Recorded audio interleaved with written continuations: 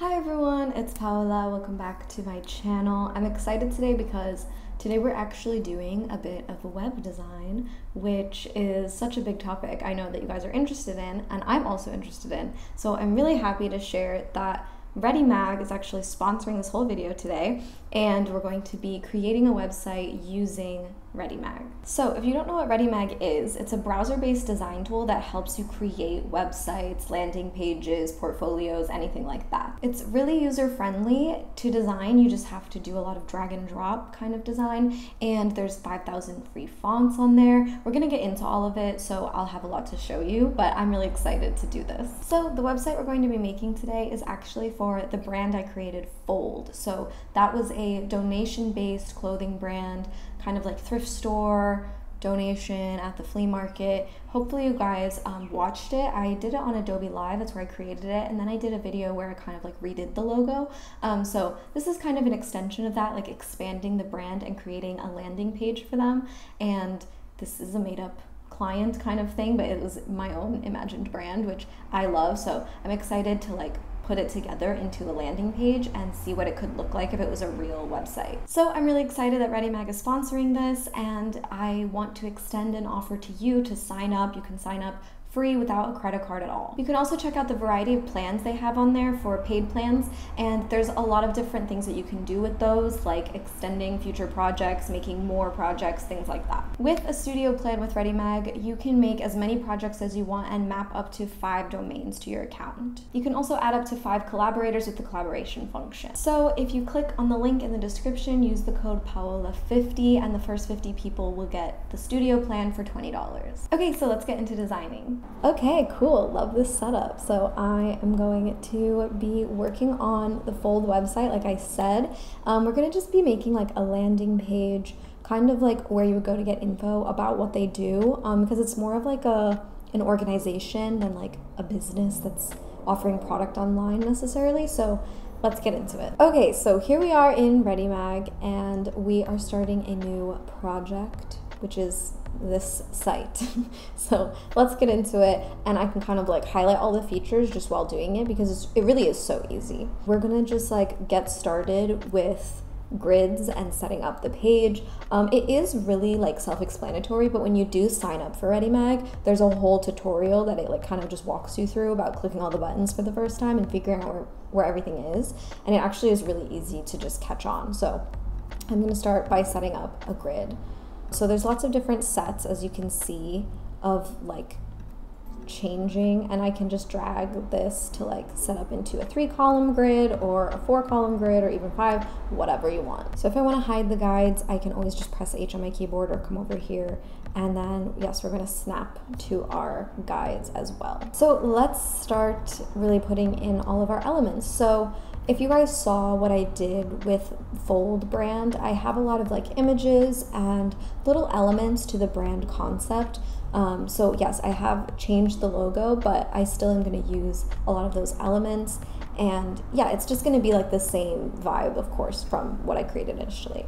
So if we hit the plus button, that is where we use all of our like elements that we can put on a page, like text, picture, shape. There's even like animations on here, which is you can animate buttons, you can animate scrolling effects. There's just so much on here that's really easy to figure out, and I really like that about it. So first I'm going to hit the picture button, and we're going to bring in our logo, which we have saved as a picture because that is technically what it is.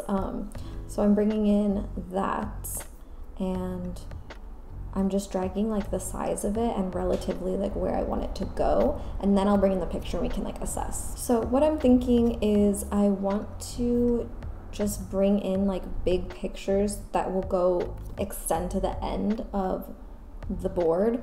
So what we want to do is kind of work with the intuitive scrolling and see where it'll end, see where you'll see it on the desktop. So like this would be kind of a little bit too big.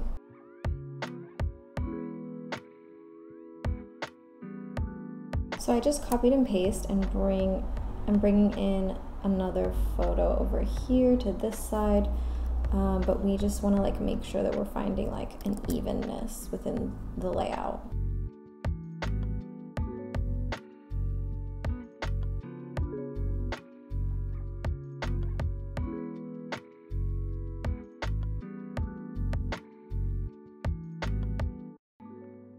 So when I hit the shape button, it creates a rectangle for me, and then I can change what I want from here. Over here, I can change the color.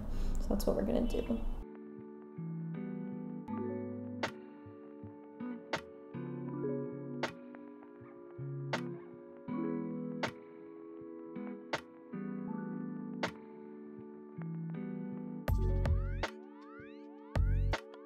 And in here is where you can like re-layer where things go. So now I can bring that on top. Let's copy and paste this rectangle over here. So we have two, and let's change the color of this one.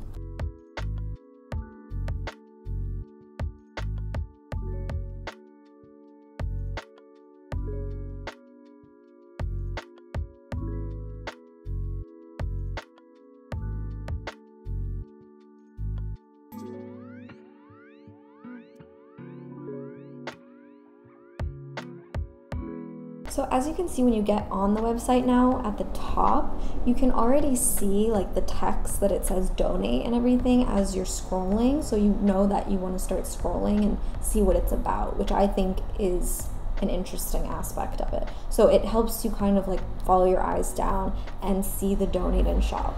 I think the thing about this type of brand is that I want it to be like for everybody. So for me, I don't want it to just be my exact style, but I still want it to say me in a way. But when you're working for like a client or other brands, or just something that you want to be more accessible and relatable to everyone, it doesn't always have to be your exact aesthetic. And I think that's kind of what I'm doing here. Like, of course it is my aesthetic, it's my work, but what I'm doing is trying to relate to everybody. I kind of like that better. I feel like it's more of the vibe we're going for. It kind of seamlessly goes into this photo, which I think is great. So let's continue that. So right now, as we scroll down through, this is how it's looking, and we can add a little bit more info. So yes, this brand is very picture heavy, but I really like that concept on a website. So let's make this page a little bit longer. As you can see, we got a little cut off. And perfect place for another photo.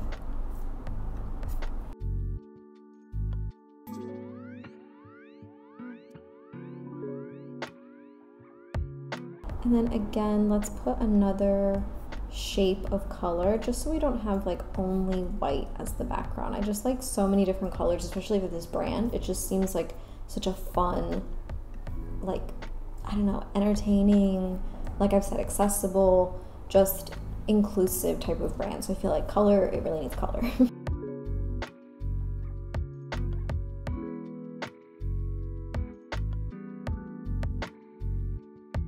So now I feel like we kind of have the layout. Now we need to add like the copy and the brand's statements, all of the info on the page. So let's get into text. So hitting that text button brings in text box, and it already has like something in it, so you can just start working.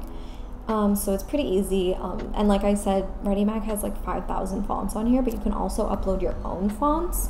So it makes it really like accessible for the stuff you want to do as a designer, especially if you have your own fonts and ideas, things you want to bring in. That's super easy too. So the first thing I'm gonna do is start with like the top bar of little tabs, like what you would be able to click on to go in more into the website. So what we're going to be doing is just making the front page of the website today, just because it's kind of an in-depth process and I wanted to just show you it. So let's start with that, but we're gonna kind of show the tabs of where you could navigate this website. So there's lots of different like text styles you can do, like caption style, body text style, and that kind of helps you navigate along the way if you're needing help with that type of stuff with type. And then on here you can upload fonts and also start searching fonts. So I'm going in here to just see what's available and find something that is matching the overall vibe of the brand. So you can look on here at serif, sans serif. I'm definitely going with a sans serif, like simple, more simple, just because, like I said, accessibility, we want everyone to be able to read it very clearly. We want it to be very like easy to click on things and easy to see things. So sans serif is very clear and good with that type of stuff and looks very modern, which I would say is what this organization is trying to do, bring in kind of like a younger audience and demographic of people who want to be like recycling their clothes, donating their clothes, and getting into that and away from fast fashion.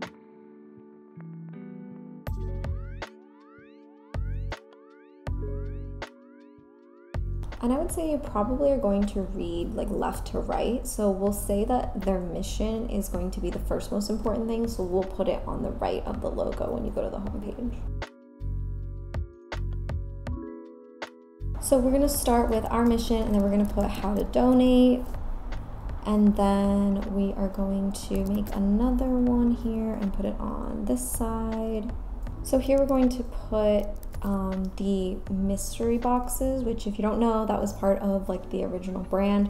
So what you can do is you can basically like shop online, but ask them to curate something for you. So you just would put in your sizes, your style, and it would be delivered to you in a mystery box of all the clothes that you would want. So that's kind of an interesting feature of the brand, I would say. So if you hit the button tab and create an actual button, you can also make those at the top, not just text. I kind of did this like for show to show you how the text works as well, but here's how to make like a button. So it would take you to another page or a link, something like that. That's what the button option would do. So here is one, like as soon as you hit it, this is how it pops up, and then you can just start changing it. So if I actually made it like the shop tab, I could do that. Let's edit it in here. Padding, border, you can have a shape color, you can have a certain shape, you can make it like a circle. So we can add this on here as well. So let's do that. So there is our shop button, and like I said, you can always create buttons for the top. You can put links into your text. You can add anything you want really. But we're gonna put this somewhere around here. I'm not sure yet. Let's change the size of it though. It is a little bit big. So on the very front, we're going to put a little bit about fold. I think what's important with web design also is that you need to focus on what is really going to be easy to read, easy to see, the first thing you want them to see, and stuff that is clickable. So you want to find like a happy medium and not overwhelm a page, which I think is pretty simple when it comes to this type of stuff. Obviously, like there are mistakes you can make, I guess, but yeah, it's pretty simple to like see it for yourself and kind of be your own audience, and then say like, would I click on this? How would I see this? How would I navigate this site? And you can always ask people to look at it too. So I added that to the front, and I think it looks really good. Let's add an animation to this text that would be like a scrolling effect. I think that would be interesting.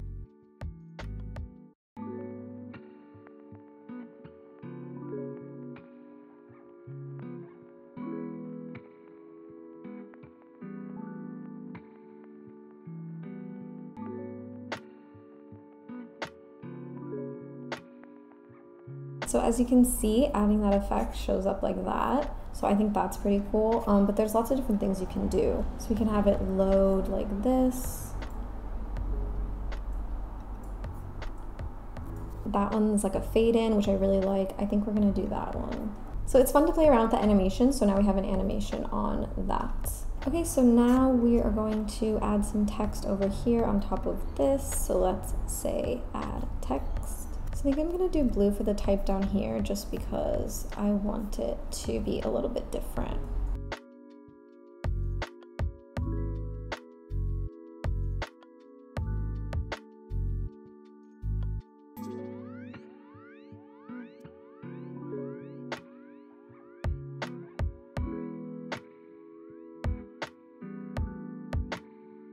So I think that we are pretty much done with the website. I think it looks really cool, and it's really fun to just start creating like web design stuff.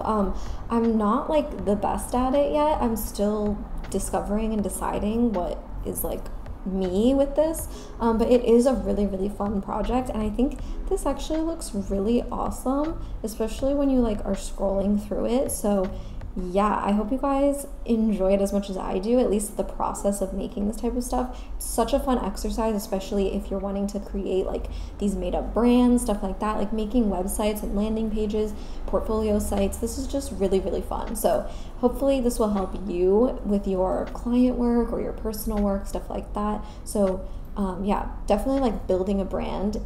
With that, it can create a whole other aspect of building a brand when making a website for it. So this is why I really like using this. Readymag is just really, really fun, and I'm glad that we made this together. It just feels like so fun and refreshing, and I feel like we really captured the brand of Fold, just the real essence of it. So yeah, I hope you enjoyed it. Thank you so much for watching. I really appreciate you all, and I will see you in my next video.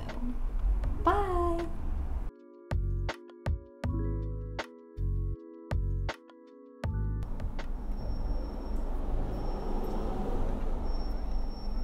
What is that squeaky ass squeak? Whatever that car is needs to leave. Oh my god. Okay.